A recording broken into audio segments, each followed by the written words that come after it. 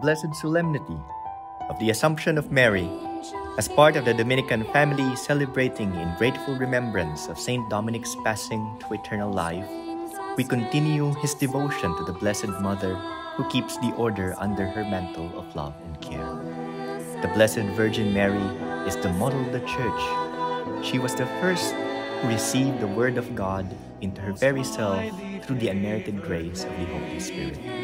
She unwaveringly said yes to God each step of the way. It was in this total self-offering that she gave that Word to the world.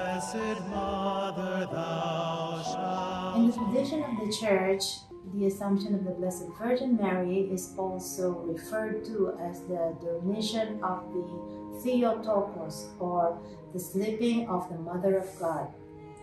Within the Church, there are two schools of thought. That of the Franciscans who say that Mama Mary did not die, but only fell into deep slumber and was taken up into heaven.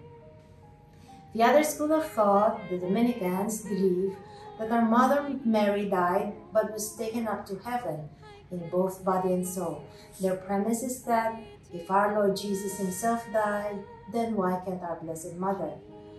What is important about this is that Our Lady was assumed or taken up into heaven in both body and soul.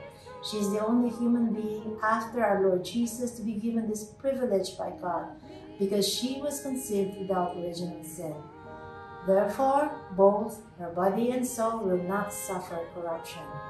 For us, who inherited the original sin, we may not be able to bring our physical body to heaven, but as followers of the Lord, we can attain everlasting life and the resurrection of our body in His second coming.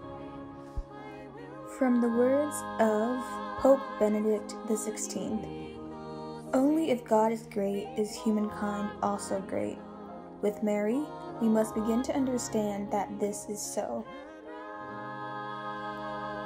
As St. Dominic exemplified, we Dominicans shall continue to draw inspiration from the Blessed Virgin, Mother of God.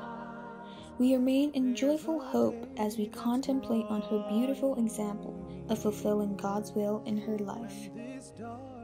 We must not drift away from God, but make God present. We must ensure that He is great in our lives. Thus we too will become divine. All the splendor of the divine dignity will then be ours. Let us apply this to our own lives.